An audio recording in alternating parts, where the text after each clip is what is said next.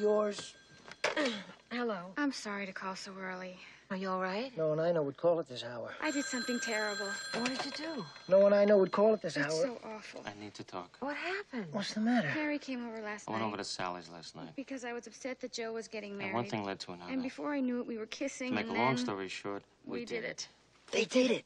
That's great, Sally. We've been praying for You it. should have done it in the first place. For months we've been saying you should do it. You guys belong together. It's like killing two birds with one stone. It's like two wrongs make a right.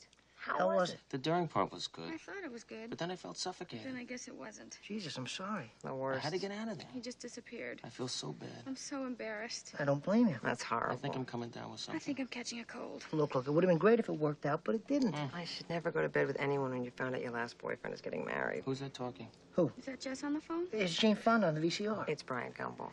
You Do you want want to come over for breakfast? No, I'm not up to it. No, I feel too awful. Good. I mean, it's so early. But call me later if you want. I'll call you later, okay? Okay, bye. Bye. Bye. Bye. God. I know.